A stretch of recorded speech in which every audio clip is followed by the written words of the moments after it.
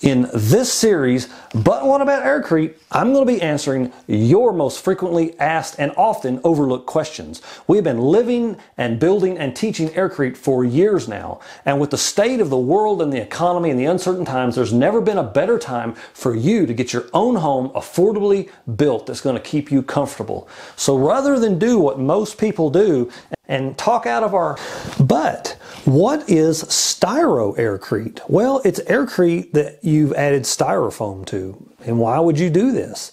Well, basically, it gives you a more consistent product that is less likely to crack. However, you're losing some of your price advantage because you are having to either buy foam or spend a lot of time and resources gathering and grinding foam for your project.